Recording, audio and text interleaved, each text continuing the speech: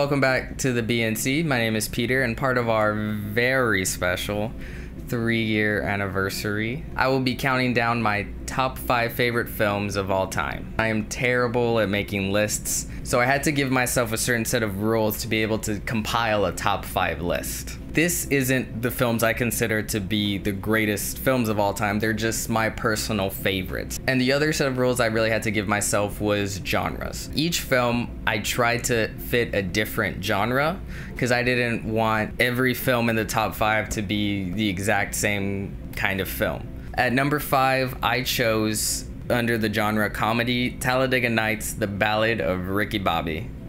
This is a film I saw when I was very young, and it's a film that's very strong in my family. Me and my sister have seen this film a million times. We had it on DVD. I think we lost it. This is, to me, is my favorite Will Ferrell film. Him and John C. Reilly just play so well off of each other. Every single line in this film I can quote you, and I just find it hilarious. 10, 20 years from now, if you put it in front of me, I'm still gonna be laughing at it. At number 4, under the horror genre, I have Silence of the Lambs. Silence of the Lambs is a very terrifying film. I watch a lot of horror films, and I like a lot of horror films. But when I really think about things that scare me, it's not ghosts or really aliens or otherworldly things that aren't real. It's the monsters that are here on Earth with us that are very much real. And that's why I picked Silence of the Lambs. Anthony Hopkins gives the best performance of his career, and I think he was only in it for about 10 minutes. Similar to Darth Vader in the original Star Wars, who I think was only in it about 10 minutes as well, 10 to 15. But because their performance was so well, they're just such icons as these major villains in movie history.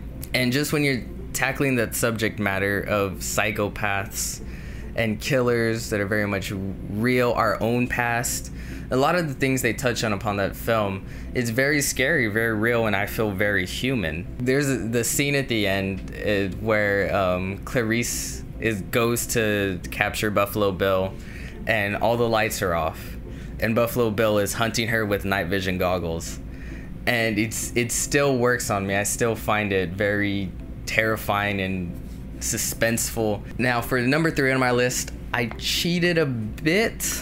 Depending on who you ask, this film may or may not be a family film, and family film is the genre. I went with It's a Wonderful Life.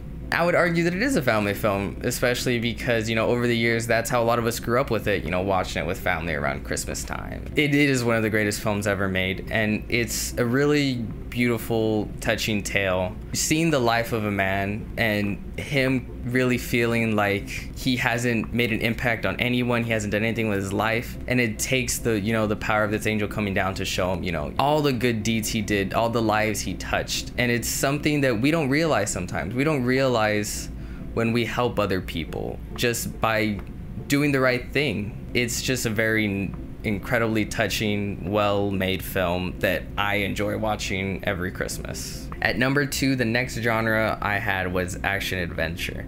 And this one was particularly difficult because it came down to 2 very famous, very iconic films. One of them involving wars in the stars, and the other one, which I eventually came to pick, is Indiana Jones and the Raiders of the Lost Ark.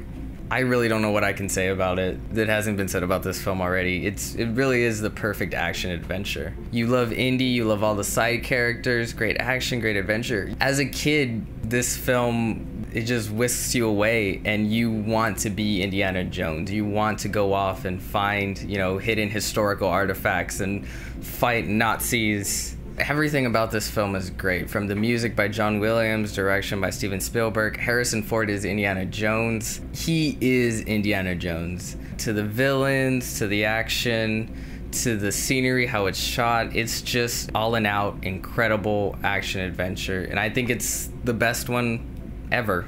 I could watch again and again and again and again, and I have, and I will continue till I die. And for my number 1, under the genre of drama, you could definitely count this film as the best film ever made, which is The Godfather. What can I say really about this film that hasn't been said? You can watch this film so many times and you catch up on new and smaller interesting things about it. My favorite ending of a film ever, you know, at the end, is they slowly close the door and his wife realizes that he is the Godfather now. I run past it on AMC, I have to stop.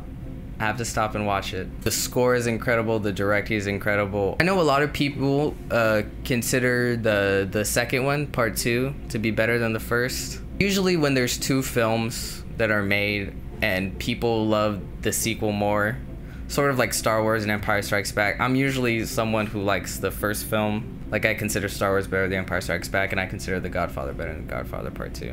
It's not really the story, but it's how you tell it. The Godfather isn't, you know, a crazy original tale. It's a story we've seen in different variations all throughout history.